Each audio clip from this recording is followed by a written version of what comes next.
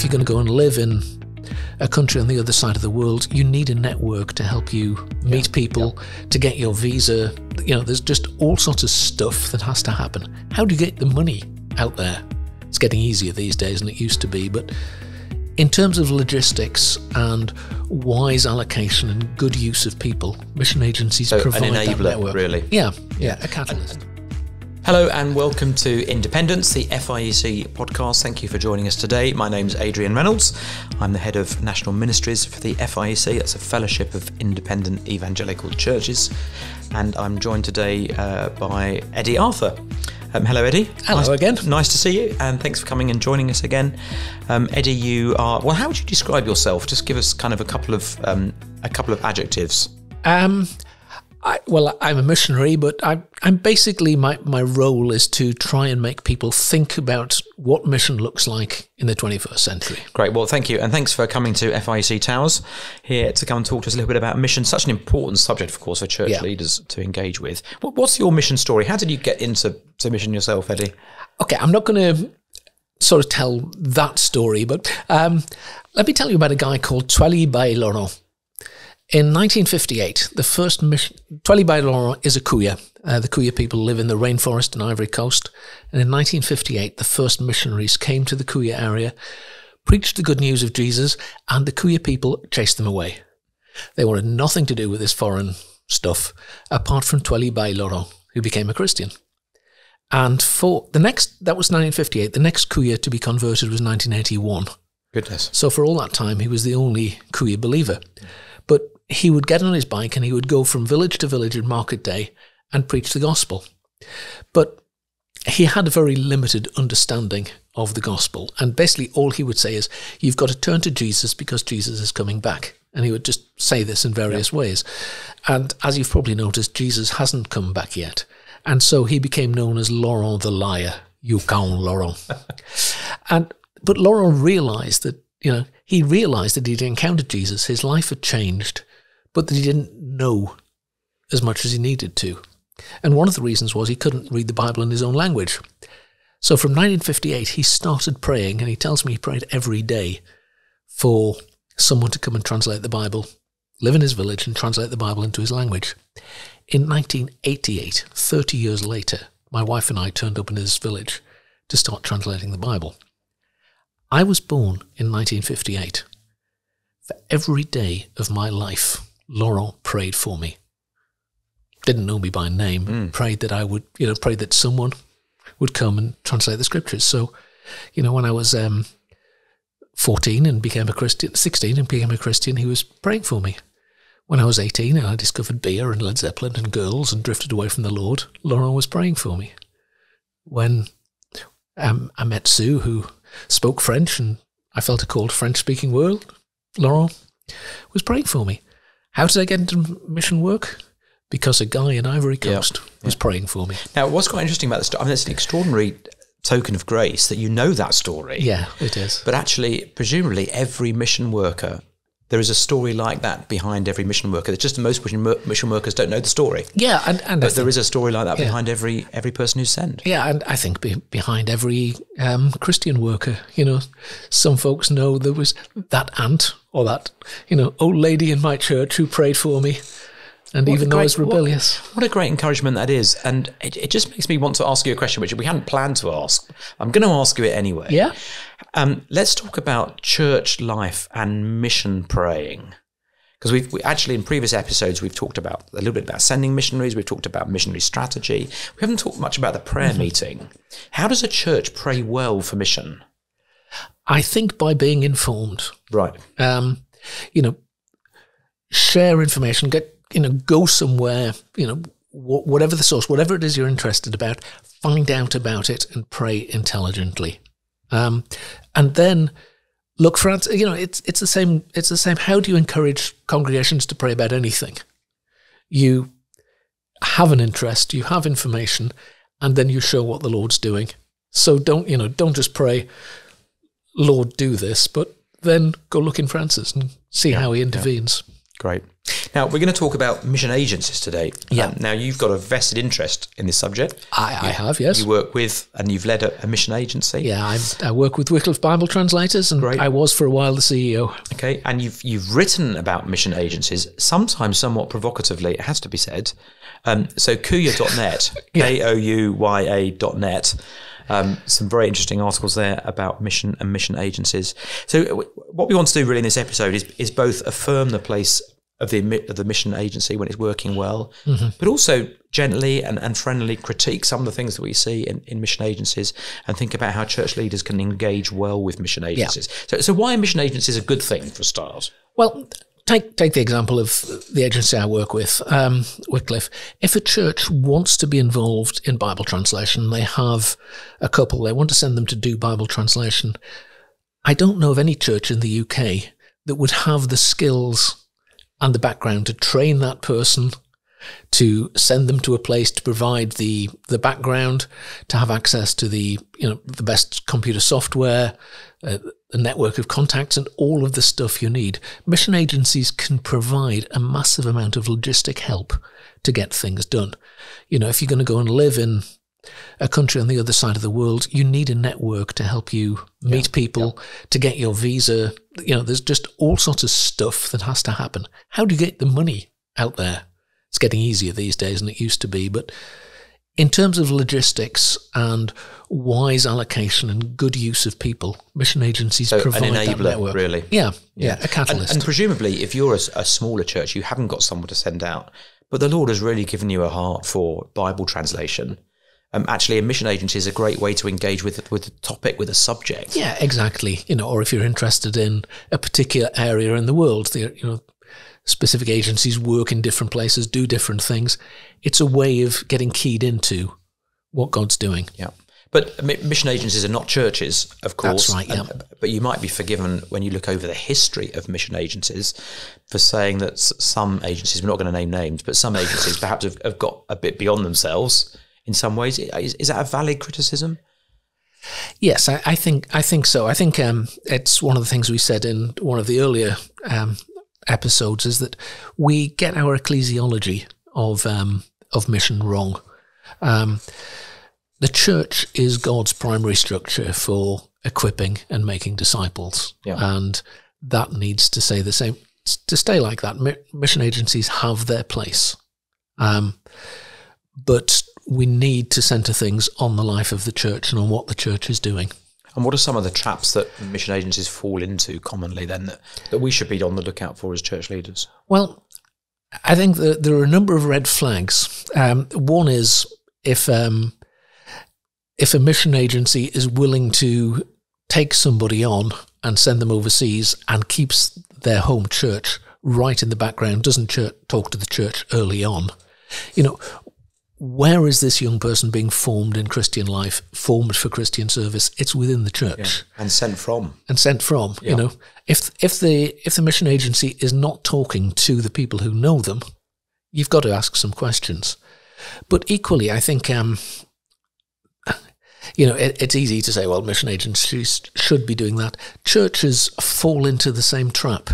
There's a sort of cynical way of looking at it. Churches pray, pay, and go away. They just delegate everything. They just leave the mission agency to get on with. To be clear, that the fault is not entirely with mission agencies. Yeah. It's that churches have neglected their responsibilities. Yes. Yeah. Churches feel that as long as they've sent somebody to an agency, they send the check along every month. They pray for them when they get the prayer letter. That's their role done. And I think just across the board, we need to rethink how those relationships work and what. It's specifically the case when you're looking at sending one of your own members to work as a missionary through an agency. What is the role of the church? The role of the church is to disciple, to encourage, to discipline. Right. That doesn't change just because somebody is somewhere else. How does that work when you're collaborating effectively with other churches to send someone? So you might be a smaller church that's sent a missionary, but actually you don't have the resources, the money especially, and so other churches are supporting them. So other churches feel like they've got a piece of the action, if you like. Yeah. Is there still always a primary sending church in those circumstances, do you think? I would argue so. Yeah. I think, the answer to your question is you've got to talk. Yes. We get into all sorts of messes when there are multiple churches supporting a missionary. Missionaries will often play churches off against each other. I had the case of someone who had gone through a particular traumatic time on the field. They came home for a while. They desperately wanted to get back, but both Wycliffe and their home church, one of their home churches, said that they needed time. They needed recovery time before they went back. They didn't want to take the recovery time. They just shifted their allegiance to another church, left Wycliffe, and went back on their own bat. Okay. That sort of thing can happen. So actually, partnership between churches, I mean, it's not unlike what the FIEC is trying to foster more generally with the church planting and other initiatives in the UK. That sort of partnership between churches, where one church takes the lead and other churches say, we're not actually supporting Bob and Jane. Yeah. We're supporting you to send Bob and Jane. It becomes a church partnership, doesn't it? Rather than just lots of people chipping into an individual. That's how I would see it. And actually, it's something I think FIEC might think about doing. How do they facilitate? A church wants to send one of their members. They don't have the finance. Now, typically the way we work that is the church says, well, we'll send you, go off and raise the rest of your support, which I don't think is appropriate. I think if a church is saying, we'll send you, the church has to be a partner in raising that support. Right. And I think the best way to do that is through partnerships with other churches. And, could FIEC help that? As a church leader, so here I am in bottom end of Leicestershire, but actually, and I'm often getting things through the post or people phoning up or saying can we come and do a presentation at church about a mission agency? But actually, it's much more powerful, isn't it, for another church leader locally to phone me up and say, Adrian, we're sending so and so. In fact, it has happened to us, not in terms of world mission, but to a cross-cultural role in Leicester. Mm-hmm. We're sending so-and-so to this place. Will you partner with us in sending them? Actually, that's a more powerful connection, isn't it? And better for the missionary as well, I think. It's much better for the missionary. It means lines of responsibility, lines of discipleship and accountability are clear. We are supported by one church. We're sent out by that, but we have other churches who, because we've gone to them, support us. Yeah. So what is our responsibility to there? It gets the whole accountability thing gets very messy. Yeah. Are we just being too idealistic though? No, I don't think we are. I think we need to rethink it. I've said this, I think in the other two times we're here, we need to rethink our ecclesiology of mission. And let that drive what we do. Yeah. I think being driven by good theological principles is never too idealistic. Yeah. But it does mean there needs to be really good communication. When you've got numerous churches, an agency and a missionary involved, lines of communication and spending time talking are really important. If everything's going well, it doesn't really matter. The missionary's thriving. There are millions of converts. Everything's happening. Sends back the prayer letters. Everything's encouraging. Comes back on furlough, goes around the churches, speaks to people. That's grand. But when there are problems, if you don't have clear lines of accountability, clear lines of responsibility, it gets much messier. And missionaries do have problems. They do have moral lapse, as the term is within my agency, And presumably all the things that we see in UK churches, it's not just the moral lapses, relationship breakdown or trust breakdown, poor health, all the sorts of things we might see amongst church leaders are also going to be the same things that are challenges for missionaries. Yeah, I'd say yes, and probably more so. Yeah, because they're working in a different environment. And they may be very isolated, so mental health issues get exaggerated. This sort of negative behaviours that happen when you are stressed can come to the surface. And so I think, you need to plan. Expect the best and plan for the worst. But that means that, when churches and agencies are working together, you need to know who is responsible for what. And It sounds awfully negative to talk about it, but I would say that the discipline of Christians rests with churches. Yeah. Well, if you understand discipline in its broadest sense, which is a form of, discipling both positively and negatively, I think that must be right. So, the agency knows what's happening on the field, but in the end, if there is a big problem, they have to say, okay, church, your member is doing this, how can we help you deal with it? But it's the church's issue, which probably churches don't want. But no, I mean, it could be just another burden, couldn't it? Yeah. But actually, you would care for other. And we talked before about how missionaries ought perhaps to be church workers, seen in that light. You would care for other church workers in that same way. So why not care for a mission worker in the same way? Tell us a little bit about how a church can have a constructive relationship with an agency. I mean, obviously, you're not going to. You don't want to be phoning up the agency saying, I think you're doing this wrong and this approach is wrong and what have you. They're very useful. We've talked about that, how they're useful in terms of serving and able to do certain things. So what does a constructive relationship with an agency look like? I think from the start, setting up what are the expectations. And would an agency expect you to do that, speaking as an agency kind of guy? The good ones would. Yeah. Okay. And in fact, if they don't, think twice about it. Then you've got questions. Okay. Yeah. But knowing and agreeing who has what role is so important. You shouldn't need to be phoning up the agency to find out what's happening with your member because you've talked about how you'll get information flow already. Yeah. And I think a lot of that then involves spending time, if you're sending your missionary through an agency, going out to visit the missionary, talking to them, talking to their field leadership, getting, because the personnel officer in the UK may not have much of an idea of what the person is doing in Kazakhstan or wherever they are. Yeah. So getting to know the people they're working with, I think that is really important. So church leaders really should be budgeting time, energy, money to actually go and spending time with mission partners they've sent. I would say so. Again, I think that should be seen as part of the budget for mission. Yes. Yeah. And included in your costs of sending the person. And presumably most people who've been sent as mission workers value that kind of input, don't they? They love seeing people, and it makes such a difference. So did that happen to you when you were in the Ivory Coast? Did people come out to see you? People did, but our church never ever sent anyone. Okay. Now, we were there in the 80s and 90s where that sort of travel was less than it is now. Less easy to do. Phone calls home were a bit of a burden. Yeah. It took us 4 days to let my mother know she was a grandmother. So, just a sort of slightly aside, because we were just touching on it in terms of trips, how do short-term mission trips fit into a church's strategy in terms of thinking about supporting individuals or sending individuals? Do they have a part to play? Because I've kind of heard mixed things about them. They can be, a massive thing.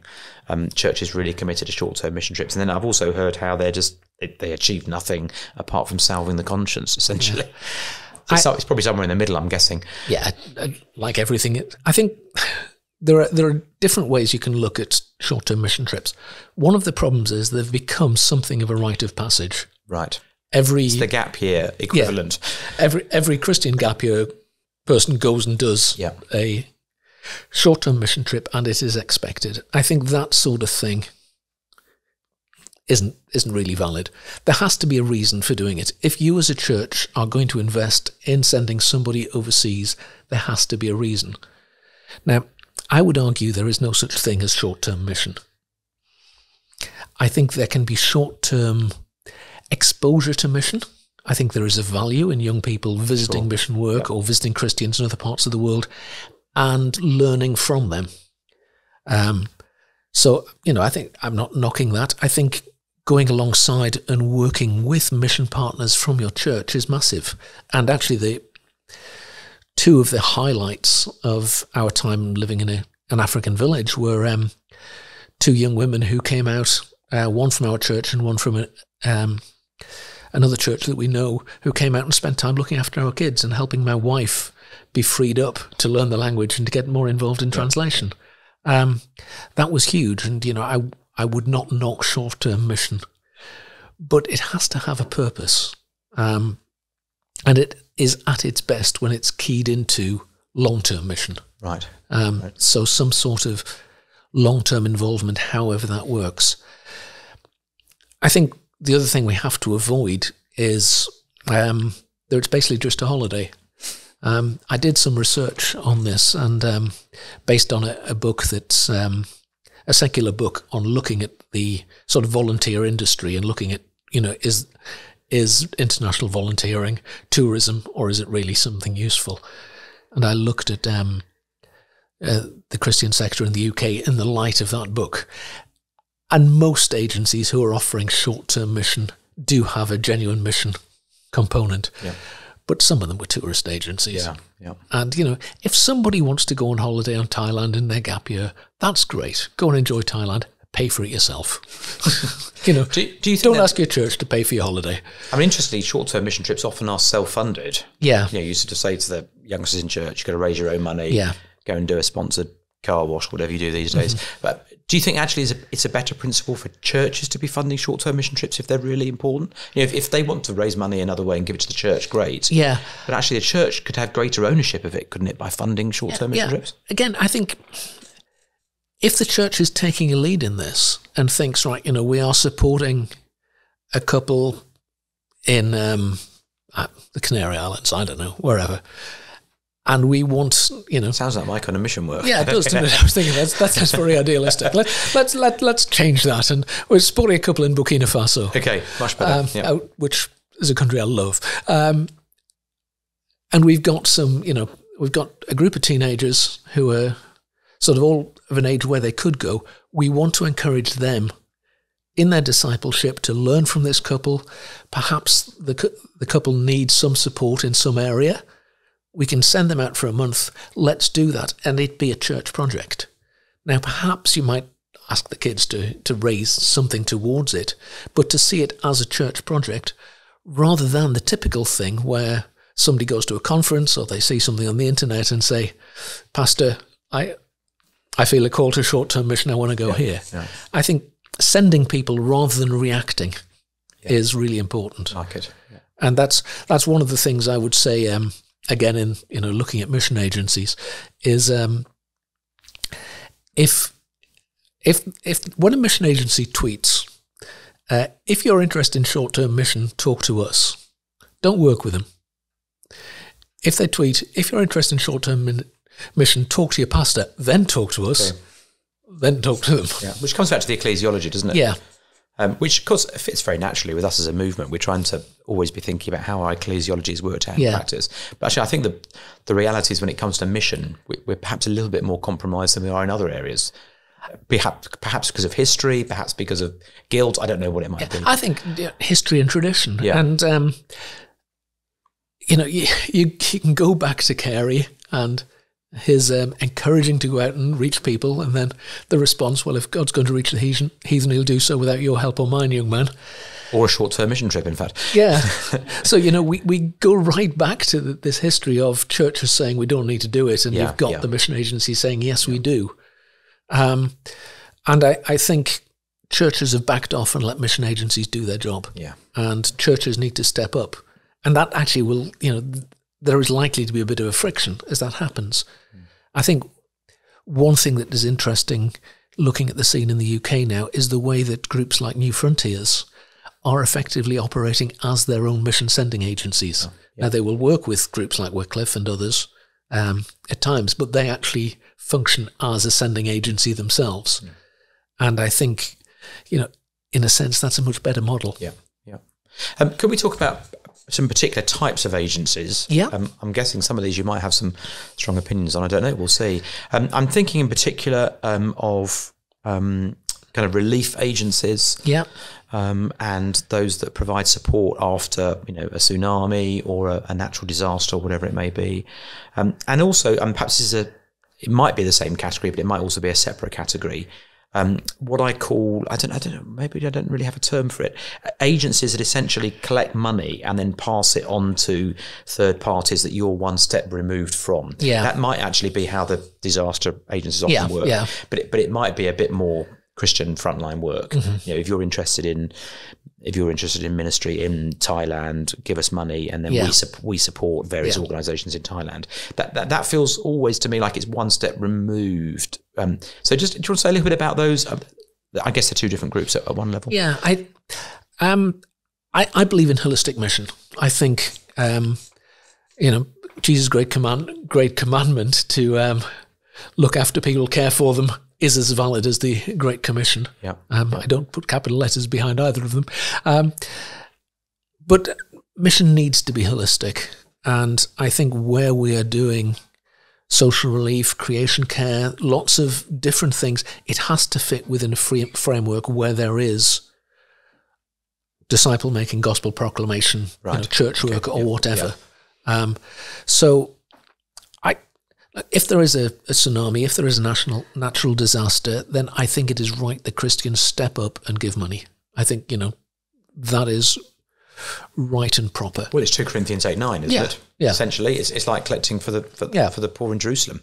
Yeah. But long-term mission commitment, I think, should go hand in hand with some sort of disciple-making. It's not a comment on any particular agency, but I think we need to think in terms of holistic work where proclamation, making disciples, teaching the scriptures are sitting alongside relief, poverty, hospitals. Sometimes the social activity can be the thing that opens the doors to the gospel work. Sometimes it can be a natural outflow, how they happen. But if you have a personal relationship with an agency or a church or an individual, you know that sort of information. Yes. So missionary hospital in the north of Madagascar, you know what they're trying to do.